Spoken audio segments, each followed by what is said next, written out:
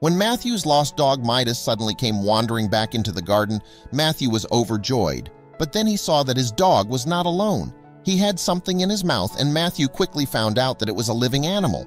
But he had no idea what it was, so he ended up bringing it to the vet to get it checked out. But when the vet laid eyes on Midas, his find, he was in complete shock.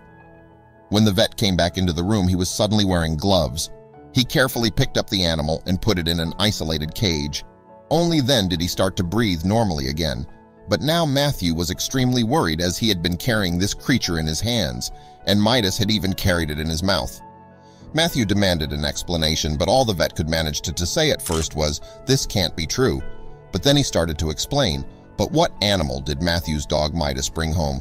Where did it come from, and why did the vet react so worried? That morning, Matthew had woken up with the worst possible nightmare.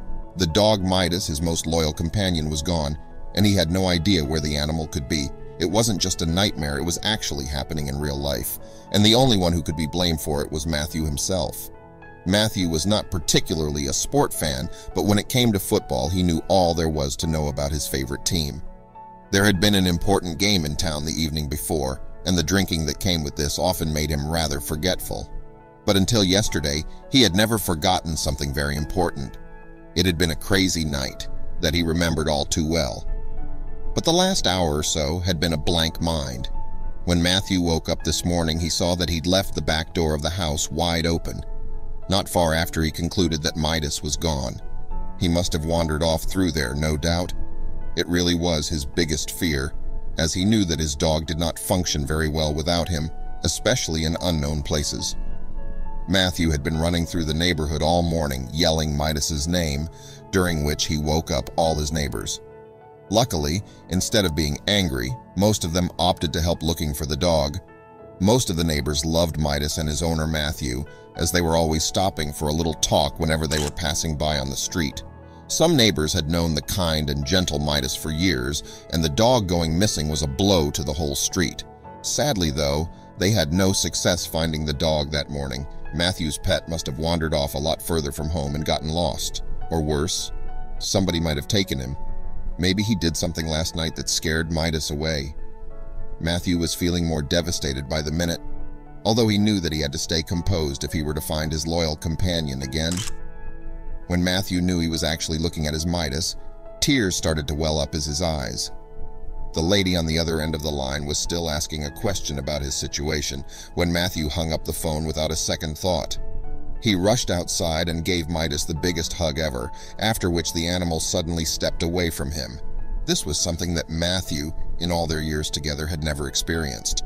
His dog was the most social dog ever, making it was very unlike Midas to not be accepting his love and attention.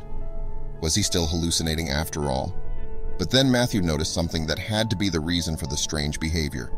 Midas was holding something in his mouth, but by the way that the dog was keeping it, Matthew had the feeling that it wasn't food or something to play with.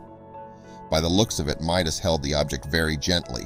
So now Matthew tried again to come closer by approaching his furry friend much more carefully. He got closer and closer until he could feel the breath of his dog with the tip of his fingers. He slowly brought his hand in front of Midas's mouth, and it did not take very long for Midas to gently give him that which he had been holding there.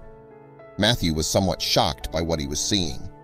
At first, Matthew was not sure whether he could place whatever this was. When he turned it over, however, it became obvious. This was a baby animal, yet Matthew was unable to know for sure what kind of tiny mammal Midas had brought to him, and perhaps the more interesting question, where did Midas get it from? The tiny mammal was brought to the living room, where Matthew sat down to examine the creature in the light of a big standing lamp. It could be a wild animal that Midas had picked up from the nearby forest, or it could be somebody's pet, Matthew thought. Still, he was clueless, and at first he had no idea how to figure out the truth. Matthew was tired from all these new elements of the story that were emerging in the course of the day. He needed some professional help with this matter, and the only thing that Matthew could think of was to bring this creature to the vet. Maybe he could also just take it off his hand, as he had no idea what to do with it. An additional reason to contact a vet was the fact that also Midas had been in an unknown, possibly risky place before. It wasn't such a bad idea to give his dog a quick checkup, as Matthew had no idea what had happened in his absence. He quickly made an appointment for that very afternoon. Then Matthew noticed something that he hadn't seen before. Midas was constantly looking at the baby, not taking his eye off the creature he'd brought home for longer than 5 seconds. Even when the dog was eating its food, which was something Midas would normally do with all his attention, it would often look up to see if the baby was still there. He knew that Midas was a caring dog, both towards humans and the animals, but Matthew had never seen him act like this to any other creature before. On the one hand, it was kind of sweet, but on their other hand, it had felt very strange having this unknown soul under his roof, and Midas's behavior had raised even more questions now. The vet eventually found out Midas had brought home a baby bunny, but it just happened to be albino, which is why it was impossible to recognize as a bunny just by looking at it. It could very well be that its mother had dumped the baby because of this, and Midas most likely saved the animal's life by bringing it home.